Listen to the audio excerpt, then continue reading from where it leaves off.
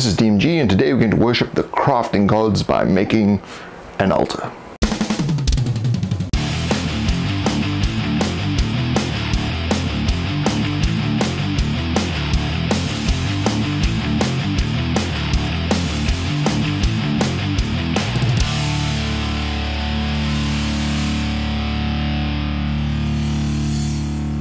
Okay, because the gods demanded, we are going to create an altar.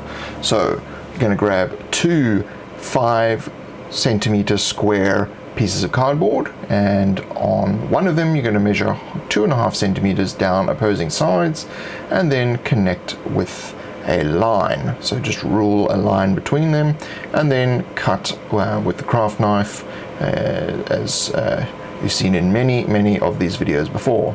Then take some hot glue, apply it to one side and sandwich those two together. As you can see, you've now basically got 4 layers of cardboard.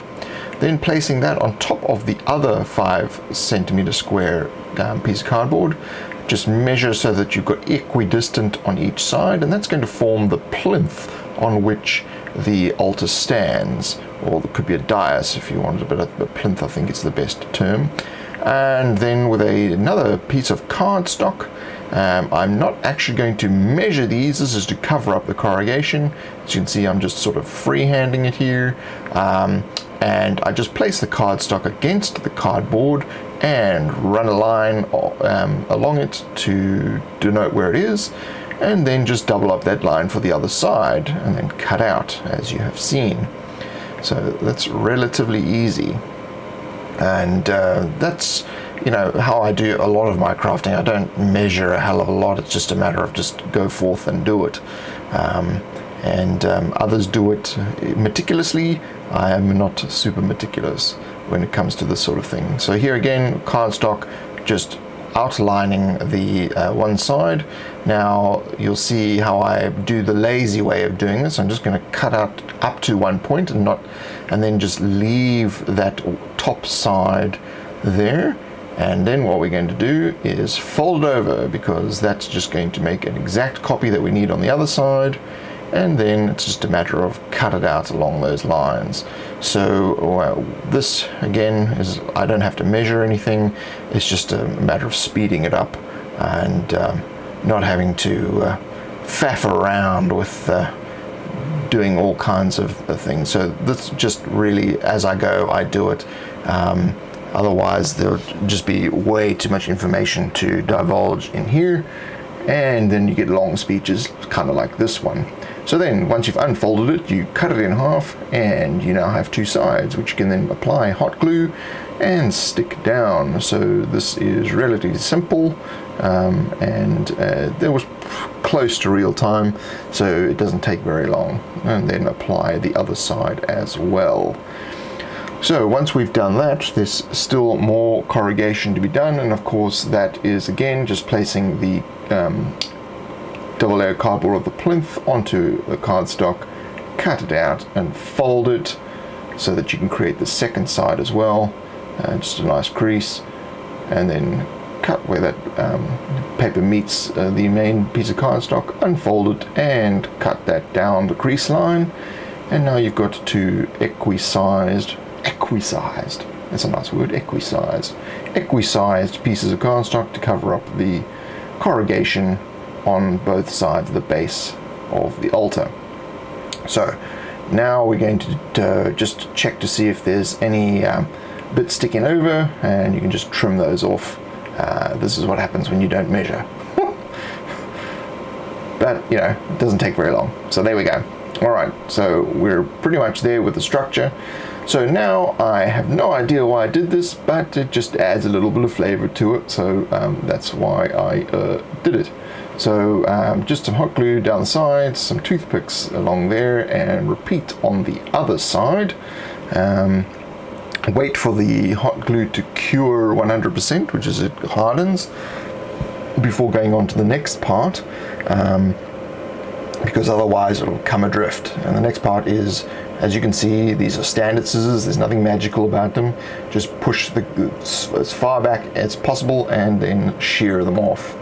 So now what we're going to do is hot glue across the top. Now this is a mistake that I made, and what you should do is use a piece of cardstock or a piece of plastic or something and spread out the hot glue so that it's one thin layer.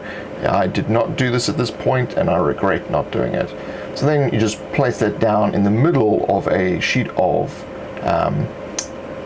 tin foil and cut a cross towards each side, so rectangles of tin foil towards each side.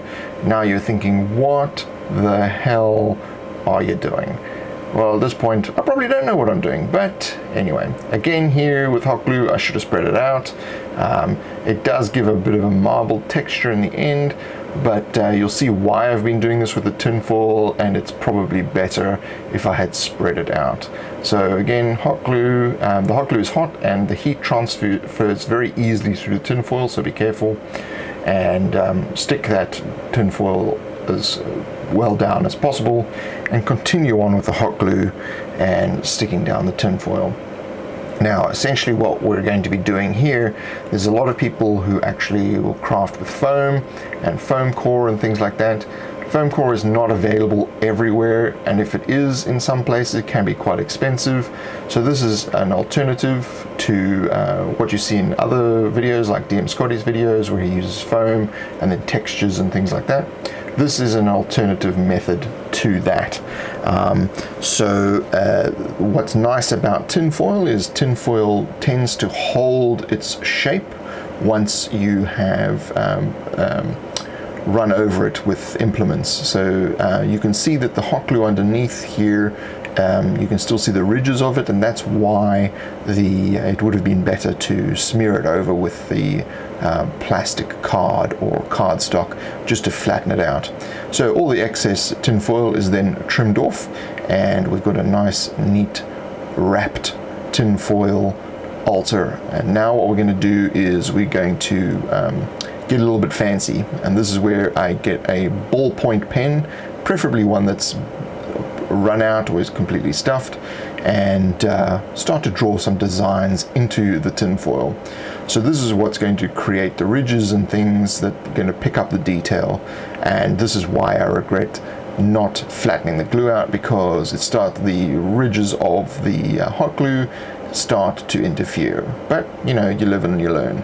So here we have now the designs. I've just created all over geometric patterns and things over the altar. You can really just do whatever you like. And now I've based it in black, as you can see in video 3, and I am now finger painting on a mixture of black and white to make grey, obviously, and then using a toothpick I'm filling in the designs that I did with the pen. So if you don't have access to expensive, nice, small, thin brushes, you can just do this sort of thing with a toothpick. If you want it more brush-like, you can give it a little bit of a chew first, and that will give it a bit more of a bristle. But yeah, just using the tip, you can then, as you can see here, I'm just painting in blood into the channels that I've created with the pen, and taking that onto a tile. You can see how that will look. So I want to go even further now.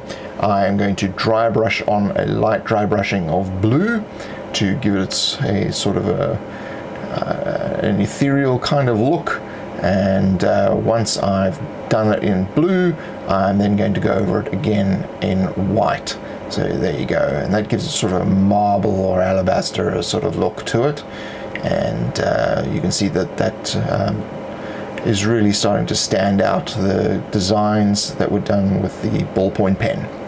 So enjoy. So that's how you can make an altar, and very interesting techniques using the tin foil. So if you like this video, like button. You can also check out my Facebook page, Twitter account, Google Plus page, email newsletter, and of course the website, thedmg.info. Take it away, Danny Valentine.